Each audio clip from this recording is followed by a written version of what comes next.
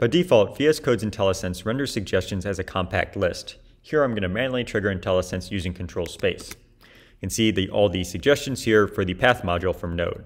If I want to learn more about my current suggestion, such as dir name here, I can just move my mouse cursor over the current suggestion and you'll notice this little information icon appears. When I click on that, we can start viewing additional documentation for this suggestion. So here's the documentation for the function, its complete signature here, as well as information about the parameters.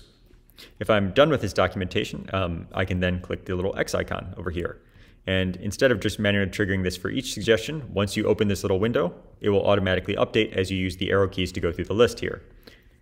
Rather than actually clicking on the little X here and the information icon, it can be a little bit tedious. And if you're wanting to just use your keyboard for all of this, you can actually toggle between the two modes and expand the details or collapse them just by using the same keyboard shortcut, ctrl+space. So if I hit ctrl+space here, it now expands the details. I can start arrowing through the list. If I'm done with all this documentation, I can just hit ctrl+space again, and all the details get folded away, and I'm back in the more compact list representation.